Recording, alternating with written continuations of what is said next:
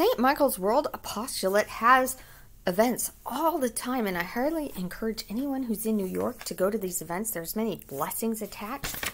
This one is, it says July 30th and 31st, be there for your saint. And this is just another proof that you don't have to be confirmed a saint by the Catholic Church for us to recognize saints, because there are saints every day dying. Just think of all the babies that are baptized and die. And I do the baptism of the aborted babies every day, where I say, I baptize you in the name of the Father, Son, Holy Ghost, and just spray it in a circle. That is what Valentina Sidney Sear would like us to do. So I truly believe that those aborted babies are in heaven, and they're fighting against abortion. They're saving other babies.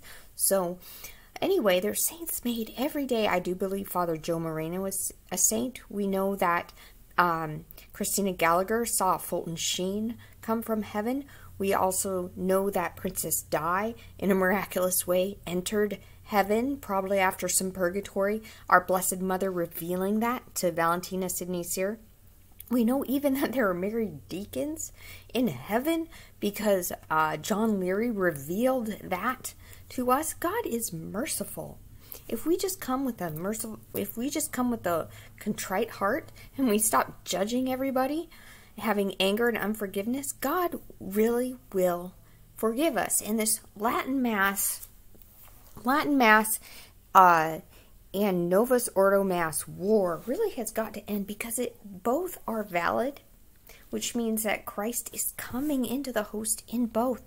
And his mercy and his compassion and humility are beyond our comprehension and our understanding. So if we come to either of those masses wanting our Lord in a contrite and humble way and being reverent, do you think God won't hear our prayer?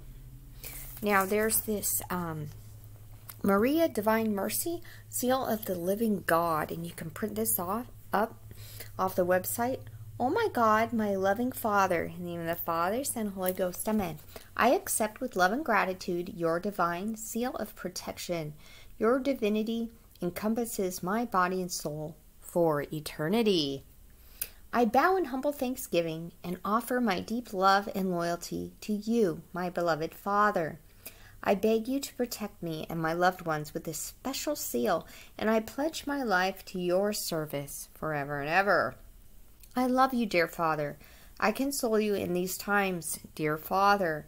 I offer you the body, blood, soul, and divinity of your dearly beloved Son in atonement for the sins of the world and for the salvation of all your children. There's more at the bottom here. You can feel free to read this. It's very consoling and very comforting that the Father is coming more directly to us rather than just Jesus and Mary. This is a wonderful time to live in, as crazy as it may seem, and we will see the second coming. If you want to read, John Leary has new prophecies up that talk about what's going to happen when they implement the chip mandate, and we're not supposed to take it, because God is going to throw down a warning, and it's going to wipe out that chip mandate and all that fear. So we have really nothing to fear. Just don't take it.